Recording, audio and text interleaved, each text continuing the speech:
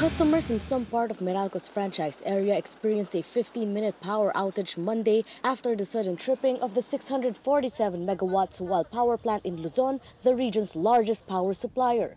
Power was restored quickly enough, but with Sual out indefinitely, the unspoken concern is the possibility of an even wider power outage. Even before Sual tripped, the Luzon grid had already been placed on yellow alert, a signal of lower than ideal levels of reserves in the grid. About 1,488 megawatts of power was shaved off the grid, with the combined planned and unplanned outages of 9 of Luzon's larger power plants. This brought down the grid's reserves to 438 megawatts, much smaller than the ideal 647 megawatt contingency reserve.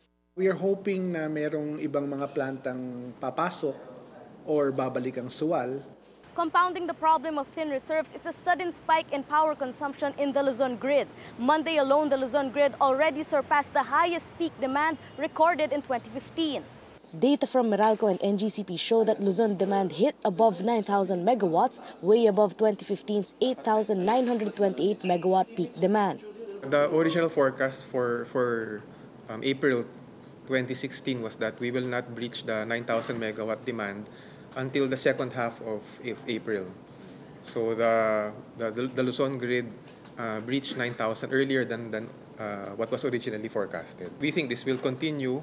The Department of Energy, however, assures the public that this precarious situation is temporary and will abate come election month when the ban on maintenance shutdowns takes effect. Just the same, the agency renewed calls for consumers to help by controlling their own consumption.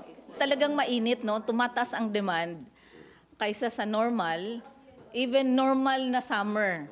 Mas mataas tayo ngayon ang ating konsumo sa kuryente. Contingencies such as calling on the 650-megawatt Malaya diesel power plant are also in place in case supply from the grid is reduced further. Meralco is also prepared to activate 229 megawatts worth of interruptible load program participants if needed. Orosa, Ople, Bloomberg TV, Philippines.